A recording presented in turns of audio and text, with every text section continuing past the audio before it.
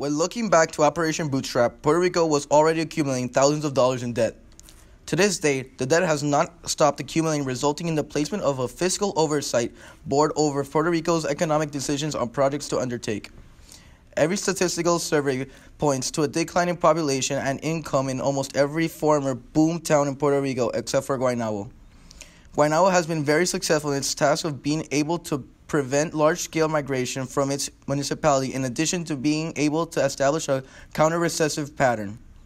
Our goal was to explore how the municipality of Guaynabo has been able to continue developing and improving its infrastructure, such as the plan. Main benefactor of East Asian Bistro in Guaynabo, Puerto Rico. Mr. Yu, in your own opinion, do you think Guaynabo is a powerhouse in terms of the economy for Puerto Rico? And why did you choose Guaynabo to open East Asian Bistro? A lot of families, a lot of urbanization, a lot of apartment buildings, and a lot of people concentrated in one area. And when we moved there 12 years ago, there was not much around for the people living there in the area to do, besides to go out to San Juan or other places. So we established East there because we thought there was a need for that area. Asked Mr. Colon and Mrs. Colon, two residents of the Torrimar urbanization in Guaynabo, Puerto Rico. Do you believe Guaynabo is one of Puerto Rico's economic powerhouses to this day? You know, we don't have that much of manufacturing. We have commerce and housing, but it's an upper scale housing area.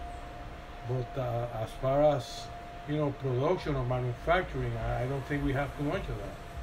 So property values are higher, so the municipal government collects a good amount of taxes, so it's a well-off municipality. Thank you. So now, what are some notable changes that you have seen in Guaynabo's development and infrastructure?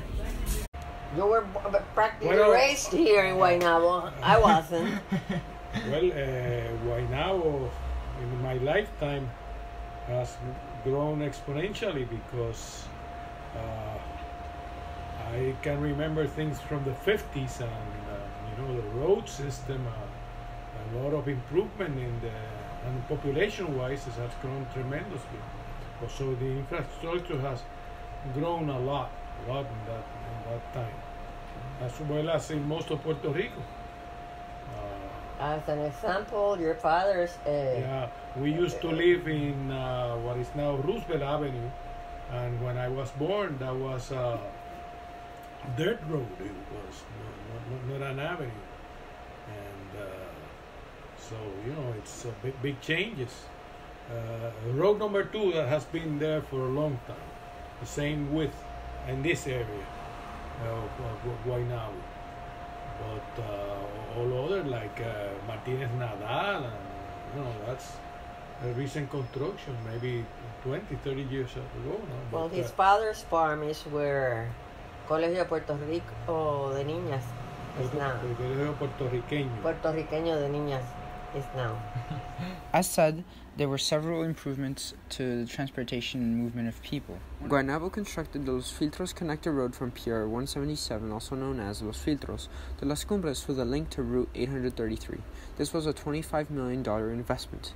In addition, a $32.5 million investment was made to develop and construct 180 single-family homes in Las Ramblas, a downtown Guaynabo urbanization. A trickle-down effect of these was an increase in revenue for the municipal government, as well as the creation of hundreds of jobs. Another multiply effect would be the development of several projects, including alleviation of traffic and development of commercial zones. Commercial zones were not the only improvements. Residential areas were also built in massive amounts to attract many residents. The minimal population decrease in Guaynabo can be seen in surveys conducted by the Puerto Rican government itself, in addition to Data USA, have shown that the population decrease is approximately varying between 1 to 3% a year. So Guaynabo has been excellent in making sure that the population decrease is quite minimal, and the population number stays almost the same. It has done so by attracting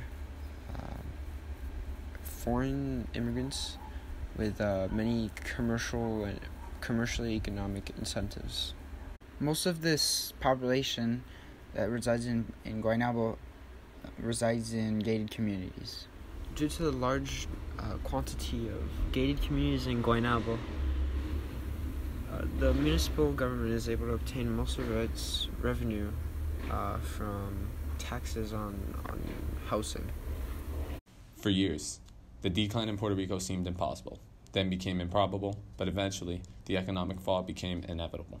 Puerto Rico has been on a downward spiral that has been accelerated due to recent events, specifically Hurricane Maria. Yet, despite being surrounded by sheer chaos, one municipality has remained an outlier, the municipality of Guaynabo. Guaynabo has become the island's main source of consistency and advancement. In 2014, a trio of private and public sector development projects launched one of the most heavily financed operations in years, summoning about $350 million. The latter would not only call for collaboration among public and private organizations, but also generate 5,819 jobs during the construction process and 3,646 permanent jobs once the site was fully operational.